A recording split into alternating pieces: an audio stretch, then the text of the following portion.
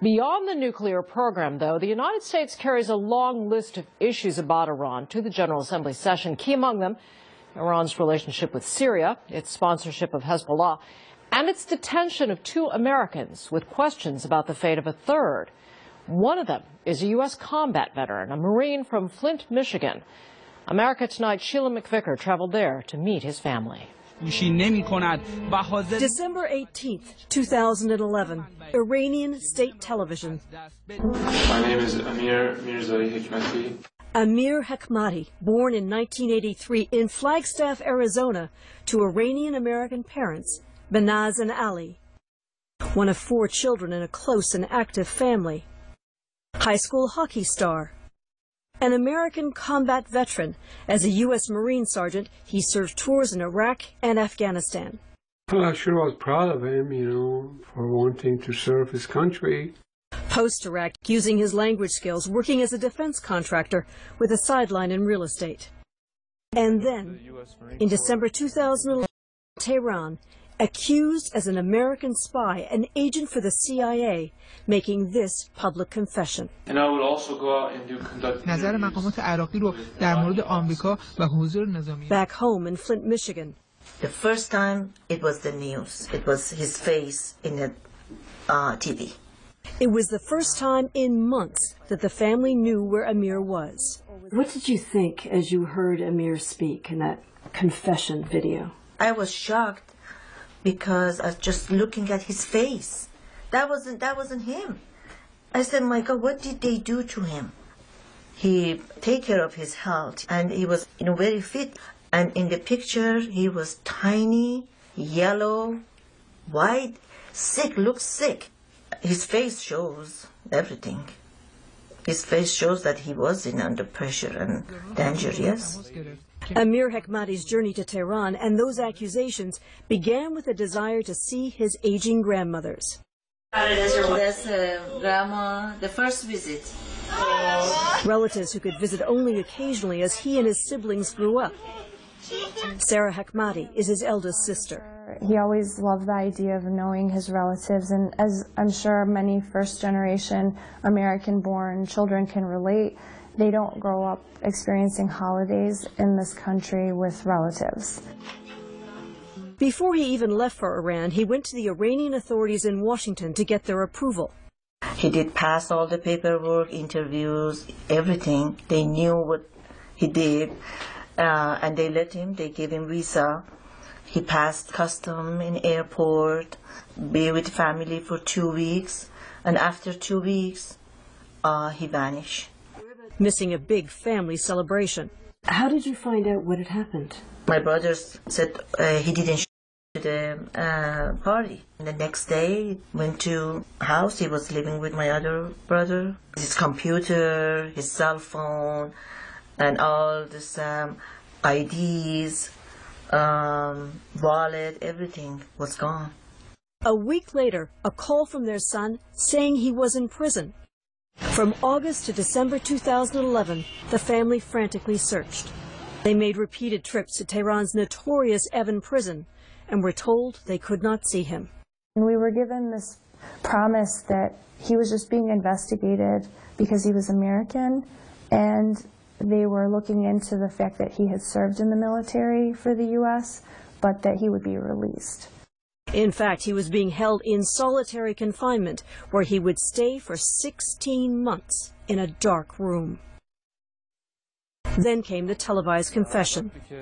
I know it was forced, and I know it was lie. I know they forced him to say that. There was a secret trial. The Iranians produced Hekmati's military reservist card, employment agreements with defense contractors, unusual pocket litter for a spy, but evidence, they said, of his ties to the CIA. Hekmati was sentenced to death. It was sickening. I mean, we couldn't believe that it really got to this point. Months later, a new trial was ordered, and Behnaz was able to visit. He was very bad shape. He was very bad. He was tiny. He was crying all the time. His face was like a chalk, it was white. And long beard, no shave. Hair was shaved. I was worried about him. Most of the time we were just crying. Me and him were crying. And from that day he told me, Mom, don't believe anything. I'm innocent. Ali, you haven't been well enough to be able to go to see him. No, I've been under chemotherapy.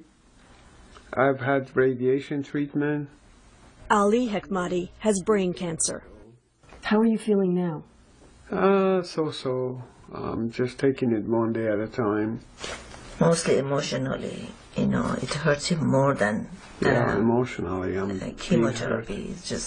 He's under chemotherapy, but thinking about him, it's just... every day is in my mind, every day, and every night. These are very powerful. We had a lot of support. We had a great turnout for the event itself. The family has raised awareness and funds for lawyers and advisors with a photo shoot in a former prison. A stark reminder of the conditions Amir Hekmati faces. People realize when it comes to justice and for a humanitarian cause that they really need to do something, because it could be their son, their brother, and we felt that. This is a really powerful picture of your dad. You can see the pain, sadness, the pain. Dozens of members of Congress have written letters of support to the family and letters to Iran. Who's that? Sarah Hekmati and her husband Rami run the Free Amir website, tracking support and the number of days he has been held, 754 and counting. They do not know when or if or how their brother and son will be released, but they now see some hope in the election of Iran's new and more moderate President Rouhani. We're hoping that the new president come here, the United Nations, and he brings us some news. What would it mean for you, Ali, to be able to see Amir again? Oh, that would be the whole world. Every day that I will have both of his hands in my hands, that I will be able to hug him and kiss him, and tell him how much I love him and how much I miss him. I suffer a lot. It's too much every day. Every day. That when he's coming home, it's too much. We suffer a lot. I just want to ask him to ask presidents and the new government to help Amir to bring him home to his family. This man is a U.S. veteran, a Marine. Sheila, what is the U.S. government saying on his behalf? Well, the U.S. government, the State Department actually sent us a statement today on behalf of Secretary of State Kerry saying that they wanted the Iranians to release Amir Hekmati as soon as possible, but he was being held in detention on fabricated espionage charges. There's several specific things that the Americans want beyond, of course, simply his release from prison and his return to his family. They also want the Swiss embassy in Tehran, which looks after U.S. interests there because there are no diplomatic relations between Iran and the United States at this point, to have the right to go and visit him to assure his well-being. Of course, they want his release. Well, we'll see what comes as we look into the UN session underway this week. Let's bring into the discussion